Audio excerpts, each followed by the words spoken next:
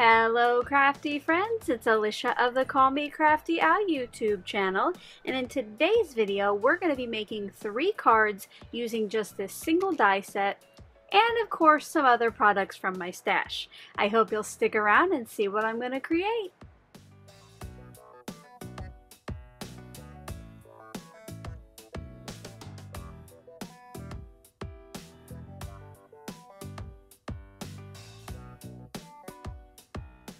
Thank you so much for stopping by today. If this is your first time to my channel, I hope that by the end of this video, you'll be inspired to click on that subscribe button below and ring that bell for notifications.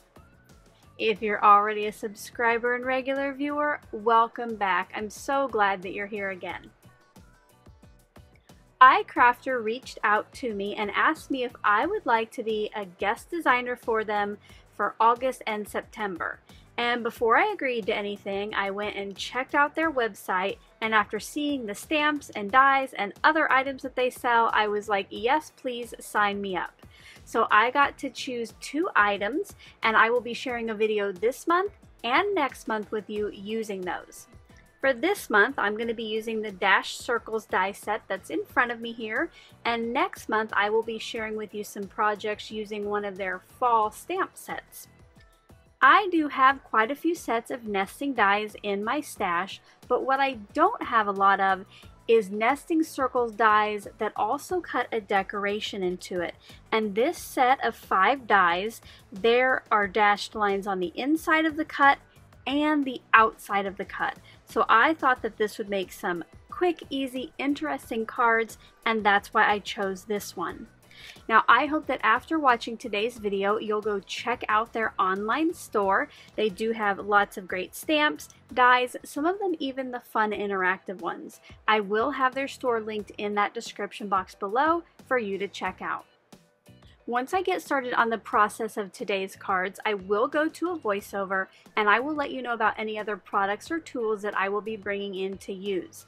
But as always, if I leave you with any questions, you can leave those in that comment section below and I'll get back to you just as soon as I can. Let's get crafty! The first thing I'm going to do in today's video is leave all of the dies on this card and run it through my die cutter.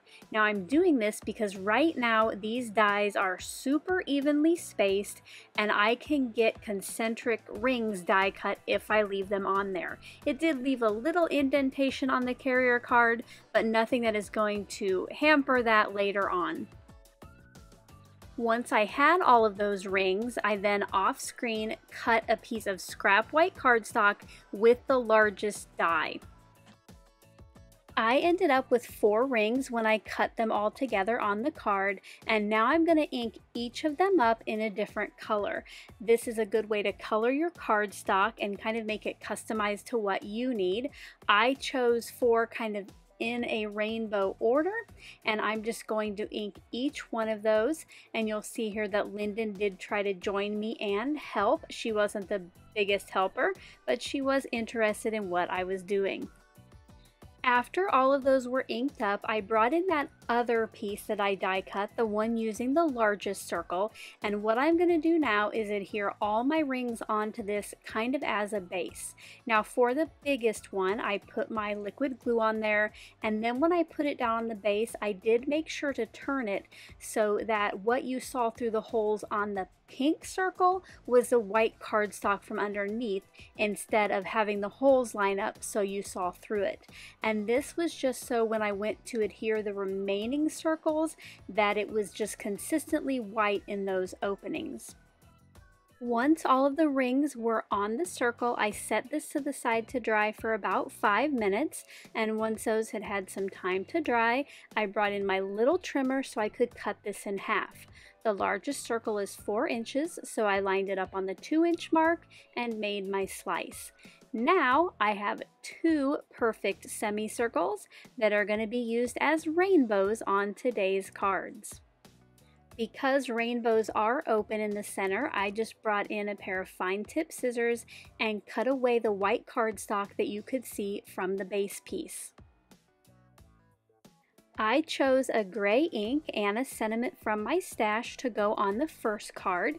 It reads, "You make me smile," and just to ensure that I had it placed where I wanted it under the rainbow, I did place the rainbow and the background cardstock in my MISTI before stamping it.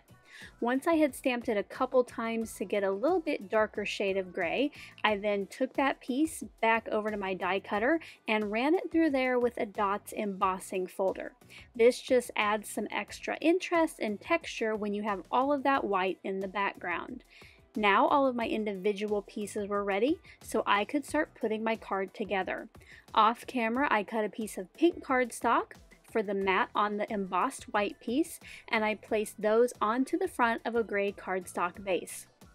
Then, to make it kind of easier to see the personal message inside, I added a scrap of white cardstock there before bringing in my big blue roll of foam tape and adding that to the back of the rainbow. Once all the foam tape was on there, I pulled that release paper and I placed my rainbow centered onto the card front. Before I could call this card finished, I did bring in some clear gems, and I placed 3 to each side of my sentiment, kind of in a triangle shape, and I did place them where the embossed dots were, just so I knew the spacing would be consistent.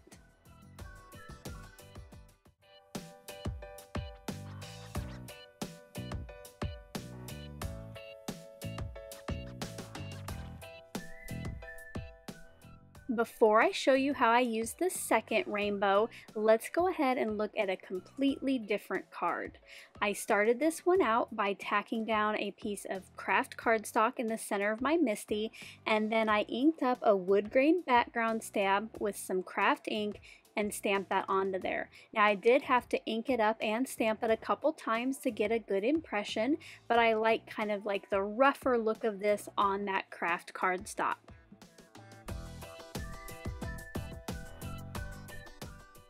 Once the background was stamped, I brought in the 2 largest dies from the set and I placed these toward the top center of that stamped piece. What I want to do is cut out kind of a window there, and you'll notice here I'm using some low tack tape to hold this in place. I will be able to reuse this same tape later, and it doesn't tear the paper or cardstock when I run it through the die cutter. Off camera, I cut and folded a craft card base, and I am going to temporarily tack down the large stamped piece as well as those 2 inner circles, because I want to know where that center one will go when all of the pieces are together later. This piece, the inner circle, will get adhered just flat down onto the card front in that opening.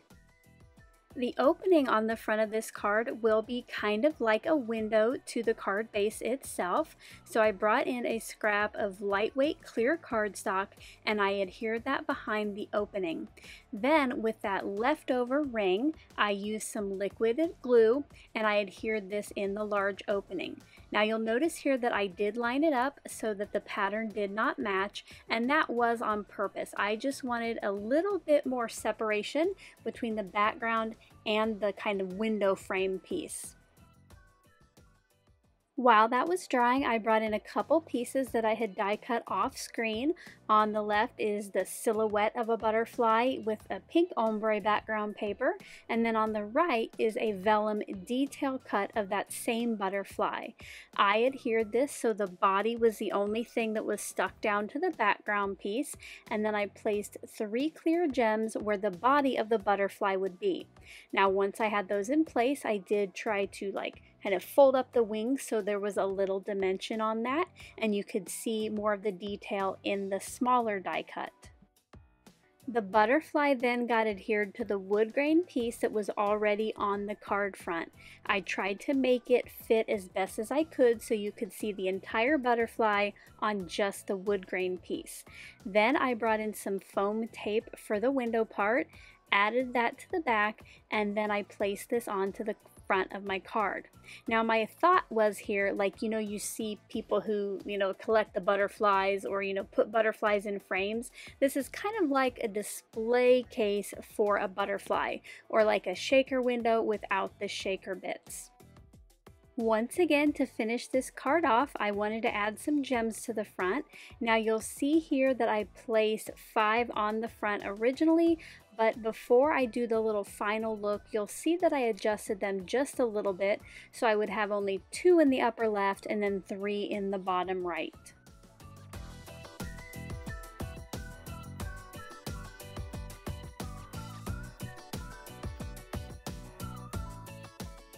And now we're going to make a card with that final rainbow. To get started on this one, I brought in my Misty merely just to be a holder while I stencil. I have a piece of Strathmore Bristol Smooth that is 6 by 6, and I will be using a set of homemade layered stencils to stencil kind of a rainbow of colors in the background of this piece. While I work on that stenciling, I thought it would be a great time to stop by with the QOTV or question of the video. These are usually just fun little questions, sometimes crafty, sometimes not, so that we can get to know a little bit more about each other. Today's question is, when was the last time you used a stencil for a card making project? Let me know in the comment section below, and don't forget to include the hashtag QOTV, so I know that you've answered and would like me to see it. I don't use stencils probably as much as I should, but I have been trying to use them more and more. The last project that I created with a stencil is the one you see on screen now. I used one to stencil the little kind of watercolor background wash behind the mason jar.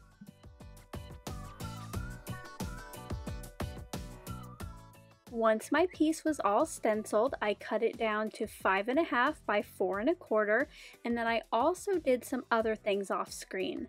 I stamped my sentiment, which says Urine Inspiration, onto a cloud die, and I also cut one in reverse. This piece of vellum is 17 pound and it is cut to 4.5 by 3.25. I also pre-cut and folded a white card base. All of the individual pieces for the card are now done, so I just put it together. I placed the clouds on each side of the rainbow, trying to align it and center it as best as I could. Then I placed the vellum piece centered onto the stencil piece, and I just put a little adhesive right in the center because that will be covered up later by the rainbow. This piece then got adhered to the front of the card base, and to put the rainbow onto the card front, I do want to pop it up, so I brought back in my big blue roll of foam tape and added some pieces to the back of that. Now when I go to place the rainbow onto the card front, I do place it so it covers up most of that white circle in the middle and kind of off to the right. That cloud does hang off just a little bit, so I brought in my pair of scissors and just cut off the excess. Once again, before I call this card finished, I did add some clear gems, kind of in a line from the upper left to the bottom right.